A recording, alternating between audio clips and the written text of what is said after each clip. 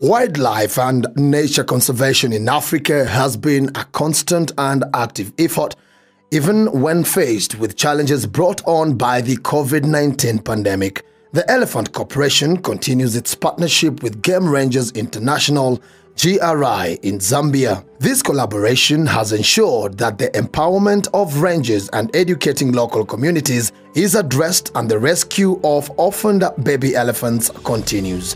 Since the establishment of GRI in 2008, a total of 55 orphaned elephants have been supported by the Elephant Orphanage Project, which rescues, rehabilitates and releases elephants back into the wild.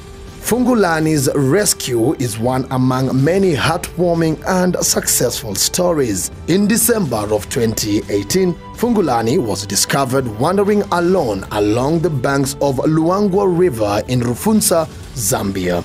But swift action by the local community, the Department of National Parks and Wildlife, and GRI saw this small female elephant rescued, treated and taken into protection at the Elephant Nursery in Lusaka.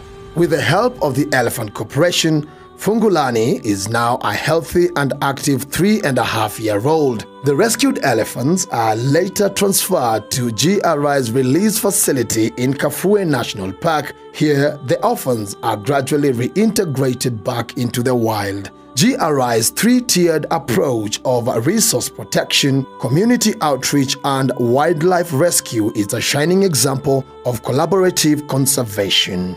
Elephant Corporation is immensely grateful for your support as we continue to highlight the plight of African elephants.